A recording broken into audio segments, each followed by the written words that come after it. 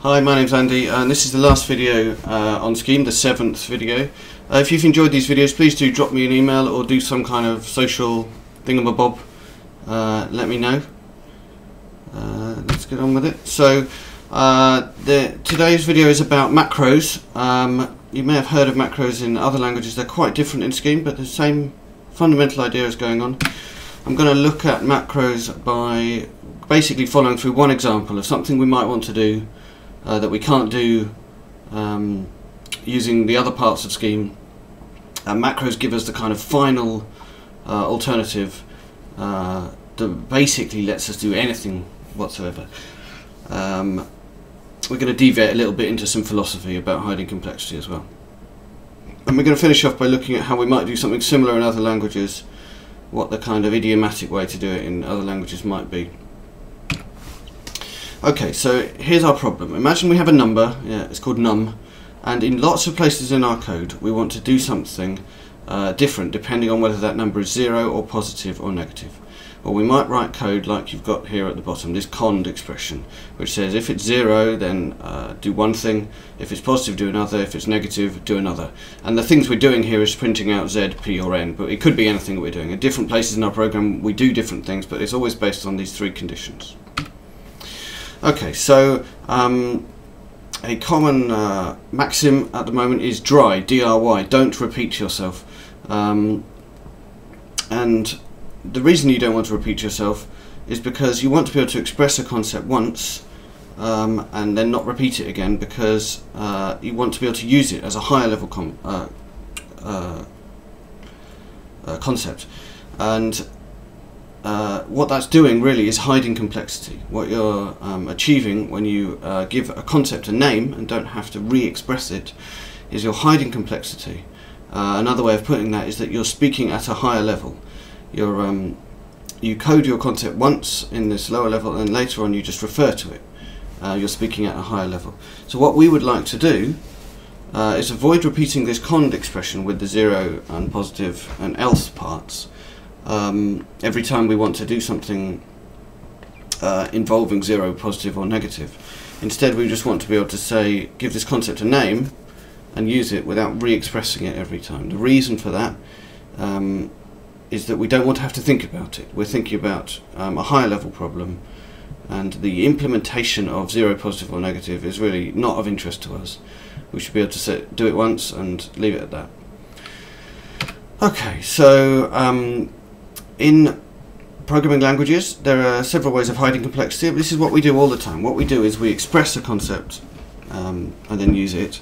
And the ways we do that is we write functions which have names, or we write classes which have names. And the question is, are these always enough? Most languages we use have functions.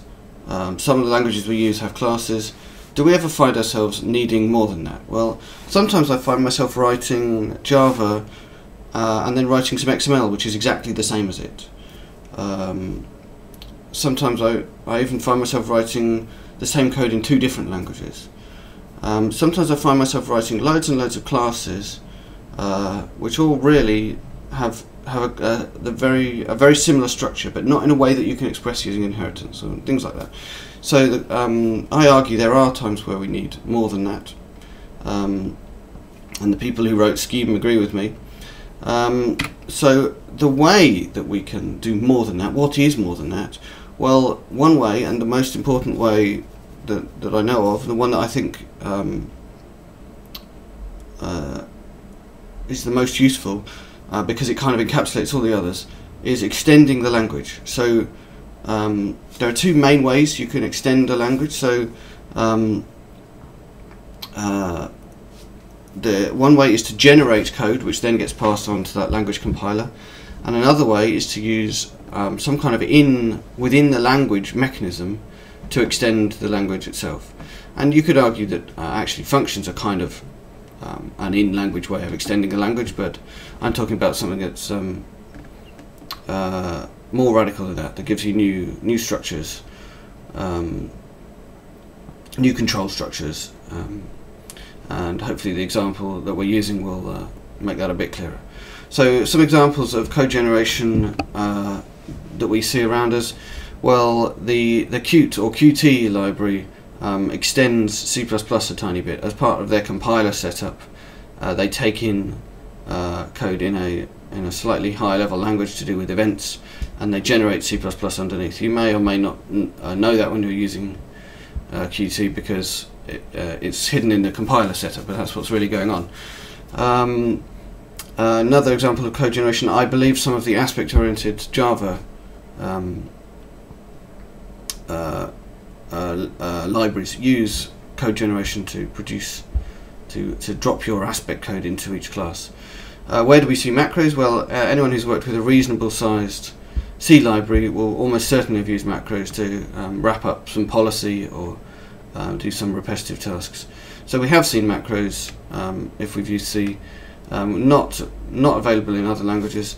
Another thing which is kind of a bit like this is templates, and you could argue that templates in C++ are kind of a macro language, kind of a way of extending a language.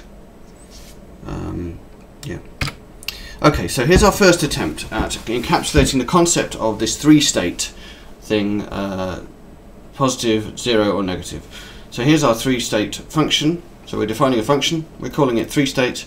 It takes in 4 arguments. The first argument is the value that we want to ask about, and the next 3 are the things you do depending on whether it's positive, negative, positive, 0 or negative.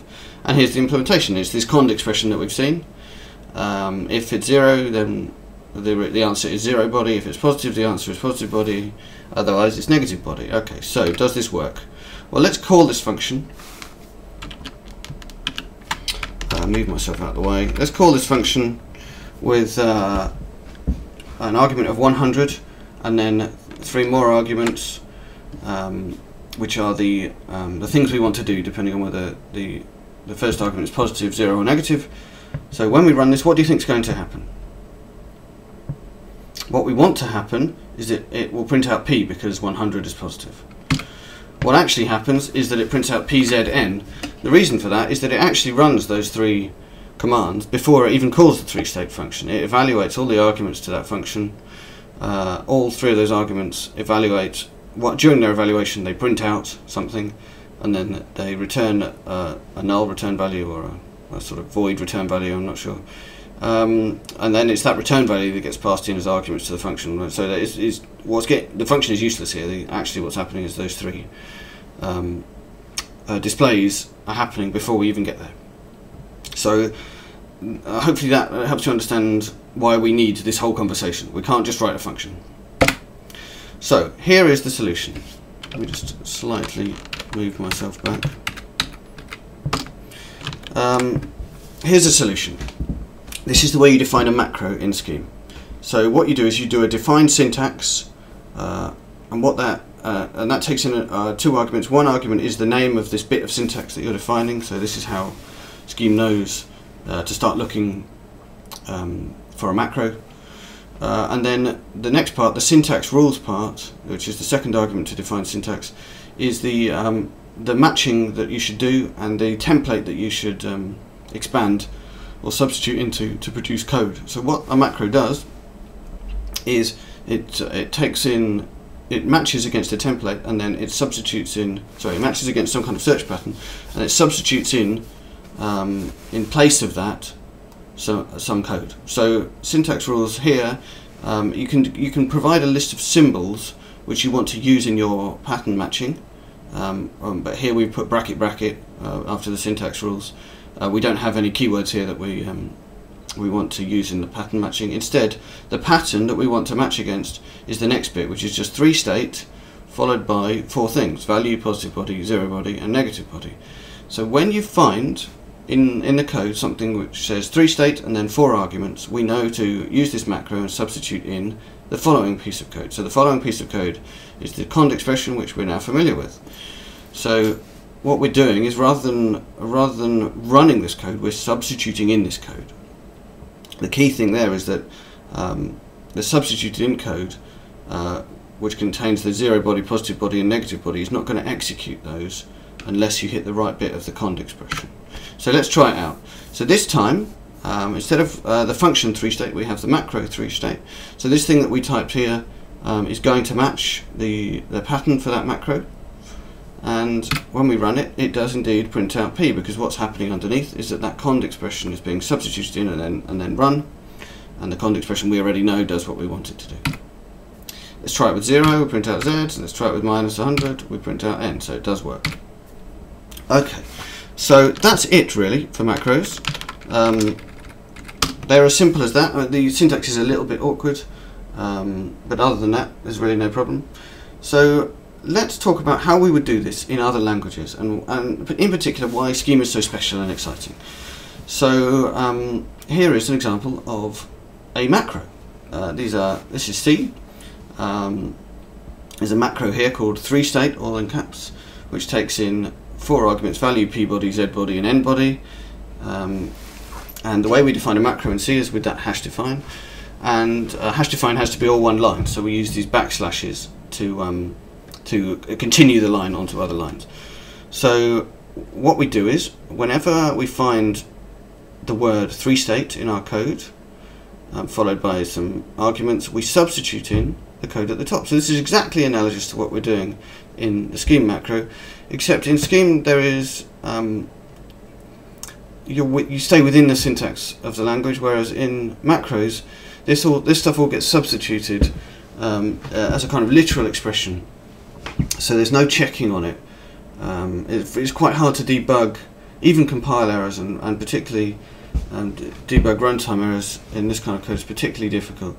But yeah, this does work. If you write this code, this 3-state code, you can reuse this concept of a 3-state in lots of places in your code, and it does indeed only execute the part that's relevant to that number. So it works. Yeah. So let's look at another thing we could do. So something that you have in Scheme and you also have in some other languages is quoting. And the language that we talked about before, which has quoting, is JavaScript. So let's do a bit of JavaScript. So here we have a function called 3-state. It takes in 4 arguments, a value and the 3 bodies. But the 3 bodies that it accepts are strings. And what it does is, depending on the value of value, it evals one of those strings. So this is analogous to the quoting we've looked at in Scheme before. The difference being, again, in Scheme you're working within the language, you have lexing and parsing going on, so you know that your code is reasonably well formed. In JavaScript you're passing in a string, and that string could contain anything, absolute gobbledygook, and you won't find out about it until you actually execute the right part of the 3-state function. Then suddenly you'll find there was a syntax error, or you misspelled print or something like that. But other than that, yeah, you can pass in strings to say what to do depending on whether 3 is positive, negative, or 0. So this works too. Okay, so another way we could do this, and this is maybe a bit